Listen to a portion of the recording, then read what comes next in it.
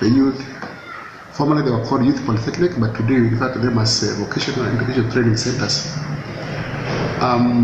You realize that these are functions that are really been neglected from all the time, let's say from independence or from post-independence to 2013, when the county governments were first put in place or were formed. Now in this case, we had some visitors, some friends from South Korea and America, and basically we know South Korea is so advanced in issues technology, and we want our effort is to partner with them,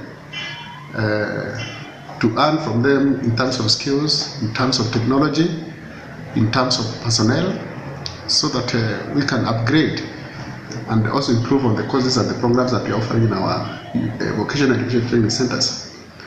So our friends from Korea were here in our county. We received them and we visited a number of polytechnics. We have so far developed a proposal which actually have submitted to KOICA, that is Korean International Cooperation Agency, and we have submitted a copy of that work or that proposal to